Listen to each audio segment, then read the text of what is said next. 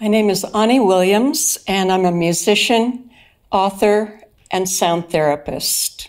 Well, for about 40 years, I've been a recording artist, composer, singer, harpist, and then for about 30 years, sound therapist, and then training people how to use the system. My sound journey began when I was a child, actually. I was always singing and dancing. But the training in the science of sound really began when I started traveling and noticing the indigenous traditions and how they use sound and dance and rhythm to create a unified field. And when I was growing up, I really didn't have a religious tradition because our family we didn't go to church. So I was very free to experience directly nature and the power of the natural rhythms. I think the big problem today that faces humanity is the fragmentation. We used to have a unified tradition of spirituality, medicine, arts, culture. It was all unified, and through that fragmentation, we've become lost. So I think we've lost our connection to the natural world, the natural rhythms of life. Voice analysis is also called voice diagnostics, and it's being used in modern medicine. By analyzing the voice patterns, we discover the frequencies that are telling the story of the state of the person, state of the mind, body, and spirit. We measure voice patterns by using a machine, and there are many different modalities out. Corporations are using it with computer systems to analyze the patterns of a prospective employee, or doctors are using it to discover the patterns that tell the state of the physical or the emotional. So our voice reflects our state of being. It communicates to the world how we are, how we're feeling, our state of health even. And so modern diagnostics of voice analysis are using that to see what needs to be balanced in the person. So if we discover a missing frequency, for instance, in a voice, there are many different applications available. Some of these applications are synthetically created frequencies. The way I work is with natural harmonic frequencies that are created with the human voice and with instruments that are thousands of years of practice of using this technique of harmonics. Yes, the voice indicates specific states of being in the organs of a person. It can even indicate what minerals they're missing. And each frequency relates to specific parts of the body and even emotions. I learned voice diagnostics, voice analysis, from a woman named Sherry Edwards. And she was a pioneer in this science. And she was doing it before any of the big corporations caught on to the power before the big corporations caught on to what we can learn about a person by just diagnosing the voice patterns. And when I learned this system from her, she was using a computer program. And I realized after doing this tradition, this system, that it needed to become more organic because the emotions in a person are the key to finding the frequency that sets them free. Every traumatic experience, every, say, an accident or any kind of a major emotional occurrence has a frequency. If we can identify that frequency, we know what to use to set it free. It's like a form of sonic homeopathy. The sound application is really important because a lot of the applications that are being used are synthetically created, computer-generated tones. For instance, a sine wave in a particular frequency. But what I found is working better and more effectively is using natural harmonic instruments and the human voice, which is as ancient as humanity. One of the most powerful instruments that we have is the human voice. It is the only living instrument that exists. Astrology is a very important part of this work. And actually, in medicine, it was used up until the 1700s. Astrology and astronomy were taught in the medical academies in Europe. In fact, Galileo was one of the instructors.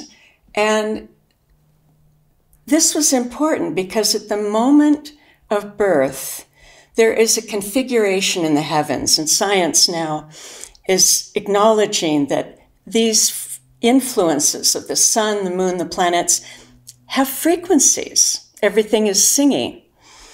So this was a very important part of medicine, and this is part of the fragmentation that has happened over the years, that we have lost these integrative traditions that need to be brought back together again. After decades of using this technique with thousands of people around the world, it's been incredible to see the transformation in children with autism, to see them begin to communicate again and come out of isolation. And I think that is at the root of what modern medicine needs to return to. The reintegration of all of these techniques. And autism is just that, an example of that separation. Other examples, there are many, many, many, but basically when a person receives the tones that are missing in their energy field, in the brain activity, in their whole being, when we bring back those missing frequencies, transformations occur, well-being, manifesting. A person will manifest their true desire, their true purpose for being. A beautiful example is working with one of my first autistic clients. He was 5 years old, and he was incredibly hyperactive, speaking gibberish, and the parents were really stressed out, so everyone was stressed out. But I was able to get a voice analysis.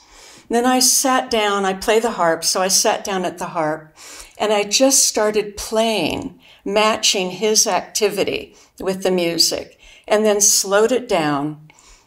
He came over to the harp and began to play a duet with me.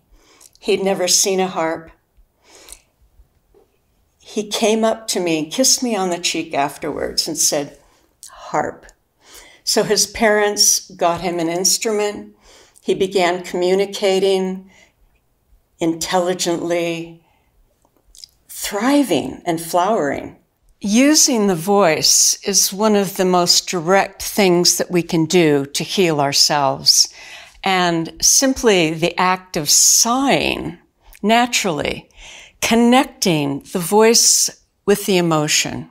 This is something that we have lost because we're told, don't do this, don't cry now, don't laugh now, don't be too noisy. And that connection between sound, the voice, and emotion is one of the keys to healing. So if a person would simply just sigh into the way they're feeling, this alone is healing. If we become more natural and reconnect the neural pathways between the brain, the emotion, the feeling, and the voice, That is a huge key. There's actually a term for it. It's called sentics, the sound of emotion. That term is from Manfred Clynes, a biophysicist.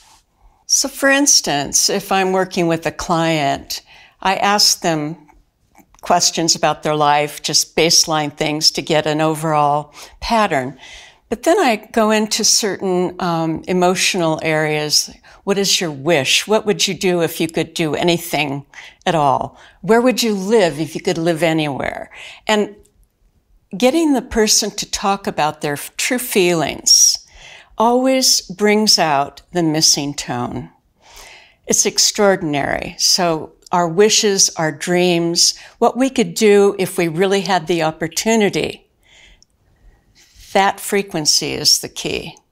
So the application, once we identify the missing frequencies, there are many out there on the market. There are many synthesized frequencies, sine waves created by a computer, but I use a natural harmonic sound, the sound of overtone chanting, the Australian didgeridoo, which has been used in sound therapy for perhaps 40,000 years. The harp, which has been used in therapeutic settings for thousands of years, going back to Pythagoras and the Asclepian temples. And we use these natural instruments as the application, keyed in the tone that the people need. Cymatics is a very interesting science, really. Dr. Emoto really brought it to the public eye, and his photographing water crystals and the different effects that different emotional states, different language, and the state of love, the effect on the water. So cymatics is basically the pattern that is created in matter by sound frequencies. And medical science is using this same tradition to regenerate heart tissue. For instance, at Stanford University, they're regenerating heart tissue by using specific acoustics. There's no end to what we can do to recreate our reality with the right frequencies and with the natural harmonic frequencies, and that's a key in the application. So Gaia Sound is the name I gave the sound business that I've been doing for 35 years. Son Gaia, Sound of the Earth, or Song of the Earth. And basically just a return to the natural frequencies that really heal, the sounds of nature, the sounds of natural harmonic range of instruments, and especially the human voice.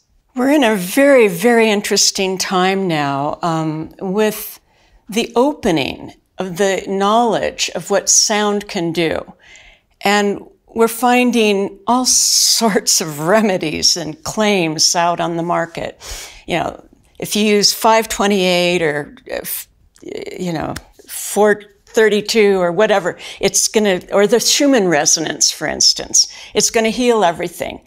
And the problem with that is that not one size fits all. Not one frequency is going to heal everyone in the same way. It's like trying to give every person the same medicine prescription. It wouldn't work. So we have to study the person, their unique frequencies. Everyone has a symphony of sound. And identify those sounds and then give them the correct combination for their liberation. So I believe that with healing each person, liberating their own voices, we will have that perfect choir on the earth. One voice at a time, one complete symphony at a time, and we have the choir. We have the choir of the earth singing in harmony again. If we just used our voices to express our joy, to sing without it being a performance, just to naturally express, the world would be very, very different. Before I leave you today, I need to ask you the most important question. What is love? What is love?